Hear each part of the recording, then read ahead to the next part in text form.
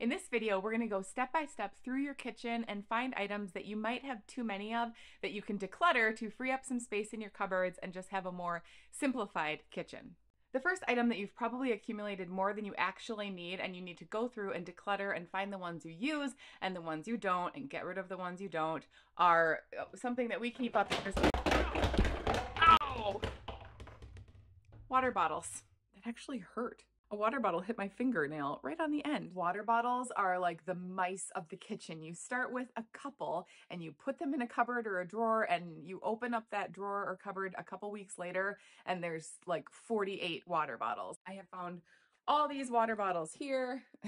Plus then I remembered we actually have a drawer with more water bottles. And so some of these, like this one, I think I'm going to donate. I don't know if we have the cap at all. We have a couple different caps. So I'm not sure where this one came from. You can't actually put ice in there, so it does have a lid. Now, as far as donating water bottles or throwing them in the garbage, every time I go to a thrift store, there are shelves and shelves of water bottles, and I feel like, do people actually buy used water bottles? I don't know. I'm not sure that I would, especially if it had any threads on the top, or that little seal inside could get kind of gunky, or I don't know. So I might just kind of throw this one in the trash. Here's a couple of random caps for some. This is another water bottle that I think we could probably get rid of. This was a gift from my mom, but if you take a flashlight and look on the inside, it's got kind of icky, and this is getting kind of gummed up. So I think this one might go too. So there we go. Got rid of 3 water bottles. My kids use these squeezy water bottles for sports, so we'll keep a couple of those. And then we just have some random ones, which we probably could get rid of too, but we do take them camping, so. If you're wondering how many water bottles you need in your house, there's actually a really easy math equation you can do. You take the number of people in your house and you just multiply that by 1, and that will give you the exact amount of water bottles that you need in your house. But honestly, when you go to grab a water bottle or your kids grab a water bottle, you usually gravitate towards a certain water bottle that you're using during that time. We've all got our favorites, and those are the ones that we use, and the rest just sit up in the cupboard. The next thing that you might consider decluttering from your house are old cookbooks or new cookbooks. When was the last time you were going to make dinner and you sat down and you opened up a cookbook? For me, I can't even remember the last time. We store all our cookbooks up here, and I have decluttered these over the years, I guess, down to just a couple. Most of what I have is stored in this, which is a binder that my mom and my aunt put together. It's got a whole bunch of pictures of our family and recipes. It's hard to always think about going to a cookbook, although it was a goal of mine. I got this from my mother-in-law, the Pioneer Woman's cookbook, and I thought to myself, I have thought this many times, I should go through and every, I don't know, couple weeks, just open one up and just make it. Because she does such a good, this is not a plug for this book at all, but she just does a really good job of showing all the pictures, and I just think it's a really nice cookbook, and I bet it's delicious because she's amazing. Maybe that will be some sort of video challenge that I do, or I don't know, or maybe not. But I keep this for that reason, but I only have a couple more. Oh, look at the puppy. I'm more of a cat person, but whatever. This is one that I should probably get. This is my husband's. Kill it and grill it.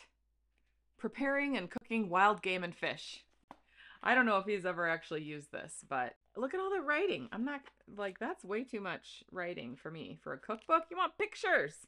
How do I know what the Jamaican jerk venison's gonna look like if I can't see a picture of it? I didn't even know we had some of these.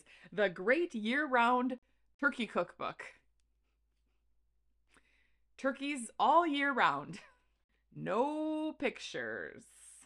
Oh, there's a lot of turkey recipes in this one. Crisp shrimp cakes? What? That's not turkey. It doesn't even have turkey in it. Peppery red cabbage salad. Also no turkey. Well, what the heck? I call bogus on this one. That's bunk. That's cap. The next thing that you might be able to declutter from your kitchen is Tupperware. we're not too bad with the Tupperware. This is all the Tupperware we have. We recently started just getting glass containers, which are with a really nice locking lid. And so I prefer those, but we still do have some of this stuff. Let me get back down here. Some people like to store these with the lid on them, but I think that for us, a lot of times we let our dishes air dry, and I'm always afraid that there's going to be a little bit of moisture inside, and then when you tighten that down, it's just kind of baking that nastiness inside of the Tupperware, unless, I don't know, maybe you just store it just like that. But what I'm going to do is just go through all of this Tupperware and make sure that each container has a lid, and if it doesn't, it's gonna go.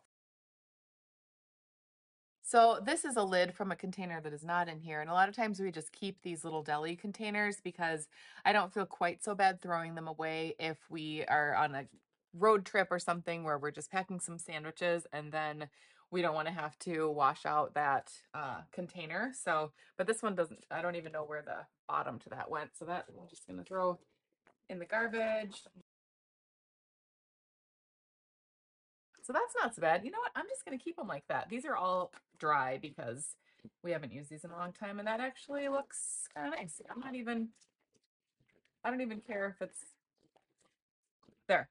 Done. The next thing to declutter is something that I keep in this big cupboard here, and I would really like to use this space as more of an extra food pantry area than what I use it for now. So let's just open it up and I'll show you that the next thing we want to declutter are baking pans. This box right here is all full of baking pans. So I'm going to go through it and see if I can make a nice pile of things that will go to Goodwill. I guess we'll just start at the top here with a couple of, I don't know, straws, I guess. So I need a garbage can. All right, I got a garbage can next to me now. So let's keep going. These are, back before I had kids, I took a cake decorating class with a friend of mine and decided that was a really fun, creative thing to do. And I was going to be a cake decorator in my free time. And then I had kids and then I stopped having free time. Now I have a little more free time because the kids are older, but I am not decorating cakes. I'm making YouTube videos. So all of these cake, actually, I don't know what this is. This is like a little goodie bag thing. Oh, it's a bread bag. I don't make bread either, so just throw this bread bag away. On the occasion that I do actually bake and decorate a cake, I do use these disposable cake decorating bags. It's another bread bag. I also went through a I'm gonna make my own bread phase. I don't know, maybe I'll give them to my mom. Someone who wants bread bags. Ah, I should just throw them away. We have a bunch of these little Dixie cups, which these are nice for summer, or I can throw them in the camper. These are for when we have our raging kegger parties. Just kidding. I don't know why I bought these. We have a lot of them, but they do work really nice for camping or for when we do have people over. We have a lot of cups. We have a snow tubing hill in the backyard, and so all the kids always want hot cocoa, and I bought styrofoam cups for that. Oh boy. Okay, next we have some bread pans for bread that I don't make, and then another bread bag. So I'm going to put the bread bag with the other one. My mom and my sister make bread, and so maybe I can give those to them. I don't know. I'm just going to set this in a pile. This is what's left over from my cake decorating supplies and some lemon baking chips that I forgot I had in here. And then this has all of the colors. I went crazy and bought all this stuff and then just had a kid. Then we've got muffin tins. So I don't really ever make muffins, but a friend of mine gave me this one recently that has these silicone cups that poke in, and I kind of like that because it just makes it easier to get the muffins out. So I'm probably going to keep that. And then whenever you make muffins, you generally make 2 dozen muffins. So I'm going to keep that one and one other muffin tin. That leaves me with one that I can get rid of. This one is a huge muffin tin. We haven't used this in forever, so I'm going to donate it. The thing about these baking pans is that every time I go to a thrift store, which is quite often, there's tons of baking pans. And so if you ever throw something, donate something like this and get rid of it, and then you end up wanting one, you can usually find this stuff for pretty cheap at thrift stores, and you can just use them and then donate them back. It's kind of like a rental that you've paid for. So like a rental. This one we bought as to make like egg patties for egg McMuffins, and we did that once and never have done that again. So I'm going to put that in the pile to donate as well. I have my 2 muffin tins, bread pans, I don't know, maybe someday. And then my cake decorating stuff I'm going to leave out here because I'm going to go through the second shelf. I've got 2 of these Pampered Chef dishes, and I don't use them that much. I use the big one for casseroles and the small one sometimes for cakes, which is like never, but they are really nice pans and I do like them a lot. So I'm going to keep those. And we use this all the time to roast vegetables. Okay, so this here is my popcorn pan. All the canned goods are going to stay in here. The Christmas cookie cutters I'm going to bring into the basement. Okay, then we've got a random Tupperware bowl. All these cake pans. Okay, so the thing about these cake pans, this is one of the, it's like a cheesecake pan, but we don't make cheesecake. So that can go. Cake pans. Okay, so these, I'm not sure why we have these. Is this for cheesecake?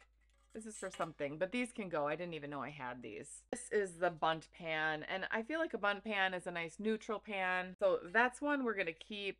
8-inch cake pans, 10-inch cake pans, and 12-inch cake pans. And you know, you could make all these and make a layered cake, which I will never do. And then I have a huge bag of rice. Surprise! I thought I had more cake pans than this. I think I actually decluttered some of my cake pans at one point. I think it's good to have neutral cake pans. So if you have a cake pan that is in the shape of a number 1 because your baby turned 1 and now your baby just graduated from high school, you could probably get rid of that cake pan or any of the shapes because you can pick those up pretty inexpensively at the thrift store, or just make a neutral cake pan. And if you want to make a square cake and all you have are round cake pans, just make a round cake and it won't matter, and eat it and you will forget that you ever wanted to make a square cake. If I can get rid of some of these other pans, I feel like that's pretty good. Let's see if I can put these in that. Aha! Store those in there. Stick this back in here. And some of these pans back in there. Put the rice out of there. Put my bundt pan in there. Okay, so now I've got room for this stuff down here. So at least all of my cake pans are now in that one box. And yeah, so this is the stuff I'm getting rid of, those pans, and then I'm going to bring those cookie cutters downstairs. Another thing that you can probably get rid of in your kitchen are kitchen towels and linens, and no, that's not even in the frame, so let's move that. There we go. So we just kind of end up with lots of towels and we get them for gifts, and it's hard to get rid of them if they're not totally worn out. Many years ago, I ordered this pack of white dish towels from Amazon, and I think it was Martha Stewart, some Martha Stewart video that I watched that she recommended these, and I use them. It's really hard to stand like this. I'll kneel.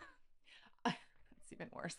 I use these all the time. I will use them to dry off fruit or vegetables if I wash them. I use them under a cutting board if I'm going to chop up a bunch of vegetables or something for dinner. I'll just lay this out under the cutting board, and then when I'm done, it's just, you take the cutting board and you throw it in the sink, and then you just fold this up around all the stuff and shake it into the sink, or wipe off the counter when you're done. I use them if I'm going to bake something, so I just lay it down and put my big mixer on top of it to catch all the flour and all the extra little crumbs and stuff that falls out of the mixer. Or I just use them all the time. I mean, some of them look pretty nasty at this point, but I know they're clean, and we dry dishes with them too, but there's so many uses for these. And there's another plug for those Swedish rags because I love them. I don't really see any that are too bad in here. Look, like that one's really gross, but I know that it's clean. It's just stained. Every now and again, I go through and find kind of the gross ones that have stains, and I'll use them either as rags or I just throw them away because we just end up with, does everyone else have so many rags? Like everything turns into a rag. We don't need 100 rags. We don't have a career in anything that needs rags. Go through your stuff, get rid of some of it, maybe contain it all to just one drawer. If it's so overflowing that you open this up and you can't even open it, or you're shoving it all in to get the drawer closed, then maybe try and find a few things that you can take out of there. The next thing that you might be able to declutter from your kitchen that you might have too many of and they just accumulate and they don't take up too much space, so a lot of times you let things slide, but this thing is kitchen utensils. So this is kind of the bulk of our kitchen utensils. We also, without making you sick, have another little thing that we keep some of our more used utensils right there. So this is kind of the catch-all. I'm gonna see if I can find some that I can get rid of. So like this slotted spoon, first of all, it's melted. And we also have a slotted spoon over there. So I am going to throw this one in the donations. This is an apple corer that we also have this one that the kids use sometimes. I usually just use a knife and cut an apple, but I don't really think we use this very often, and I'm going to just donate that one. Again, all of these things too, you can find all of this really inexpensively secondhand. I mean, this little steamer basket, I don't really use this steamer basket ever. I'm not going to store that in here. I'm going to put that in this cupboard down here. Well, this is a case to a thermometer that we obviously don't have in here, so that can be thrown away. Everything else I'm okay with. It's just the one cupboard, one drawer, and I can kind of see everything that we have in there. If you like this style of video, a little bit more candid in the decluttering, oh look, there's my little ring light reflection. Well, that's cute. Ah, there, it's right there too. It's everywhere. The ring. It was a creepy movie. If you like this video, not the ring, be sure to hit the like button, and then you can click on one of the links if you're interested in more decluttering videos, and we'll see you in the next one. Bye.